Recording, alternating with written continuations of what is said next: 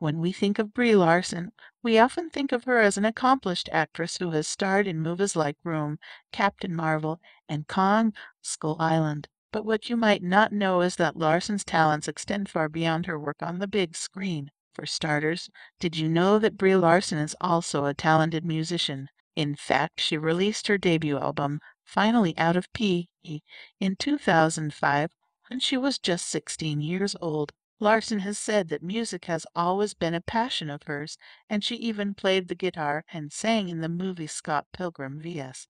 But music isn't the only passion that Brie Larson has pursued outside of acting. She's also an advocate for mental health and has been open about her own struggles with anxiety. In fact, she's spoken publicly about how she uses therapy and mindfulness to manage her anxiety and has encouraged others to seek help when they need it.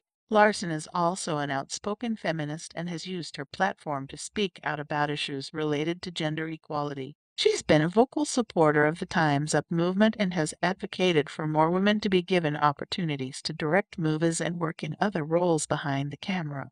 And if all of that wasn't impressive enough, Brie Larson is also a published author. In 2019, she released a book called Dear Girls under the pen name Alexandra.